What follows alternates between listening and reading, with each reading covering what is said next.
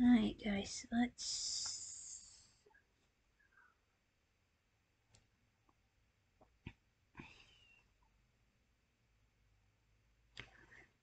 do top 7 reaction of innocent convicted set free.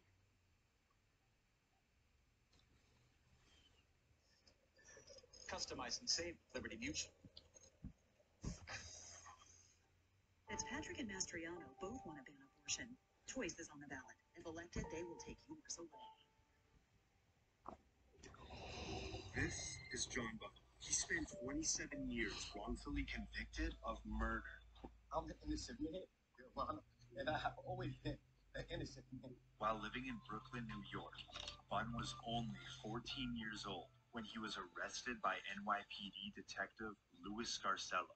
Bunn later spent 16 years behind bars and then 11 years out on parole, where he still fought to prove his innocence. Then finally, his conviction was overturned based on the wrongdoing of Detective Scarcella and the fact that there wasn't even probable cause to arrest Bunn in the first place. I want y'all to know that y'all convicted and had a wrong man in prison. And after 27 years of fighting to clear his name, he is finally exonerated. Thank you, because for 27 years, I've been fighting for my life. But before he leaves the courtroom, he has a moment with the judge. Bunn later filed a lawsuit against the city of New York and Detective Scarcella. This is David Ranta. He spent 22 years behind bars for a murder he did not commit. In Brooklyn, New York, Ranta was arrested by Detective Louis Scarcella. Yes, this is another wrongful conviction that's connected to Scarcella. Ranta was put in a police lineup run by Scarcella and was identified as the shooter. But decades later, reportedly, the key witness revealed that the detective had provided him with a description of whom to pick in the lineup.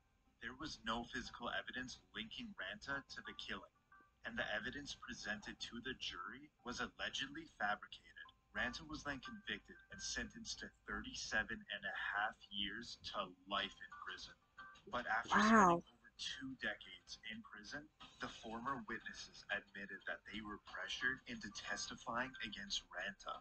And now, this is the moment his conviction gets thrown out. Mr. Brandon, to say that I'm sorry for what you have endured would be an understatement and grossly inadequate, but I say it to you anyway. The defendant's motion to vacate the judgment of conviction is granted.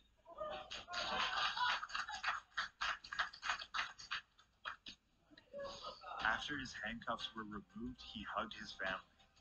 With all he owned thrown over his back, he walks out a free man.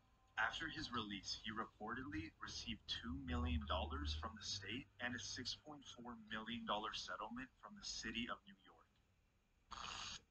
This is Susan Mellon. She was sentenced to life in prison without parole, based on an untruthful testimony. She was 42 years old when she was arrested in Los Angeles, California, at a McDonald's while taking her daughter to get a Happy Meal. But that was the last time she would see her child for 7 years, as she was charged for the murder of an ex-boyfriend. You are under arrest now for murder. Mellon's conviction was based solely on an informant who claimed that Mellon had confessed the killing to her. She was in prison for a total of 17 years, until the informant was proven to be a pathological liar and an unreliable witness. And now, this is the moment that Mellon's case is finally overturned. The judgment is vacated, the conviction is overturned, and as to Ms. Mellon, the case is dismissed. From tears in one moment to jumping in joy the next. When released, Mellon took her daughter to McDonald's to deliver that long-awaited Happy Meal. The state of California awarded Mellon $597,000 in compensation, and reportedly, the Los Angeles City Council agreed to pay $12 million to Susan Mellon. This is Luis Vargas. He was sentenced to 55 years to life for crimes he did not commit. Vargas was 29, living in Los Angeles, California, when he was charged with 3 sexual assaults. Based on the similar descriptions of these crimes, police concluded that it was the same person that committed all three attacks. Vargas was later convicted on all counts, and he spent a total of 16 years in prison until the California Innocence Project tested DNA on the remaining physical evidence and clothing from one of the victims, and it was not a match, proving that Vargas did not commit these crimes. He is in fact innocent because the evidence will show that it undermines the prosecution's case. Vargas sat silently when he was exonerated from all crimes. Vargas only had one simple wish from his mother for when he would become a free man. Please buy me a big hamburger and we eat it together. Reportedly, after Vargas was exonerated, he received $886,000 in state compensation. Choose America's News now. Morning 6 to 9 on the CW Central PA. We'll make this ad quick so you can go get 20% off the entire Domino's menu when you order online. This is Daniel Villegas. He spent 18 years in prison for a double homicide he never committed. In El Paso, Texas, Villegas was arrested at 16, where an El Paso detective reportedly threatened him with beatings and the death penalty if he did not confess. And the teenage Villegas signed a confession that was prepared by the detectives. He tried to withdraw his confession a few hours after, but by then it was too late. He was charged with 2 counts of capital murder. With the false confession being the only piece of evidence, the jury was unable to agree on a verdict. Villegas had a retrial, and the jury returned a guilty verdict, and he was given a life sentence. After spending 18 years in prison, the verdict was thrown out, and How you doing, Villegas Pumpkin? remained out on bond, where he got married and started a family. But now, we're in the 3rd trial. If the defendant will please stand. This is the moment that Villegas will find out if he'll go home with his family or be sent back to prison to serve his life sentence. The state of Texas versus Daniel Villegas. Verdict form B. We, the jury, find the defendant Daniel Villegas not guilty of.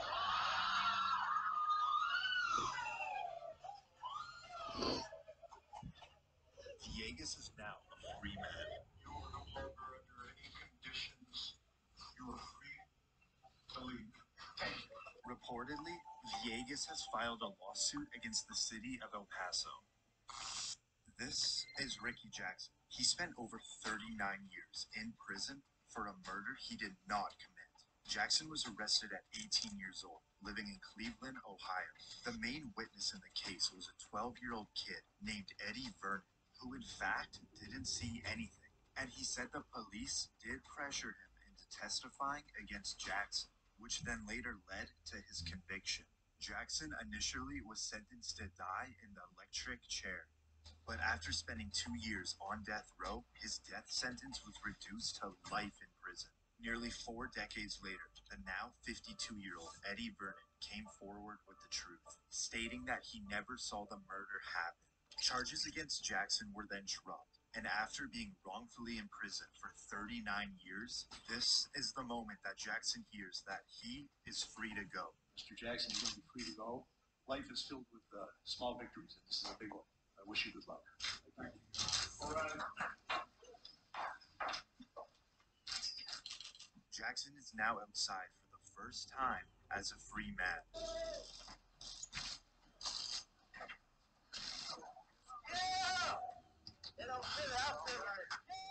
Jackson received $1 million in compensation from the state and an additional $2.65 million for lost income.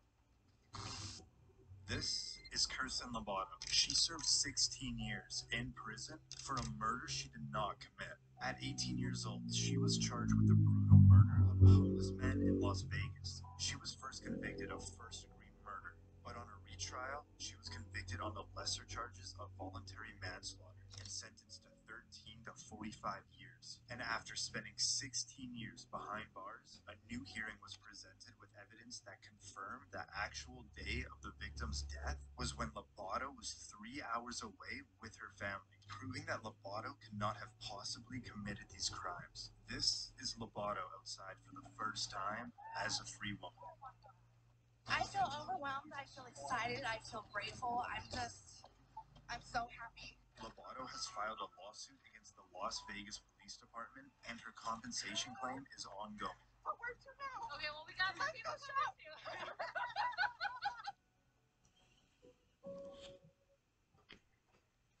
Alright guys, I'll see